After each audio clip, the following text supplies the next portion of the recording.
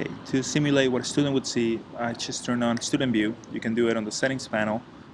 Right now, this is what a student would see in this course. Click on the TurnItIn assignment. It has the logo for TurnItIn. And then a student would have to go from Summary to My Submissions, upload the file, choose the file, put a title for it, and add submission. After that happens, a student would eventually gain an additional tab. Want to return to a normal role.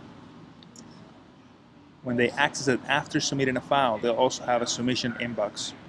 On the submission inbox, they'll be able to see their file, click on it, on the similarity score, and look at their file. The originality report should come up, showing them the correlations or the relationships with other papers that have been turned in, including potential times where the same phrase has been used in a different assignment that somebody else has submitted to TurnItIn or that TurnItIn has scanned online.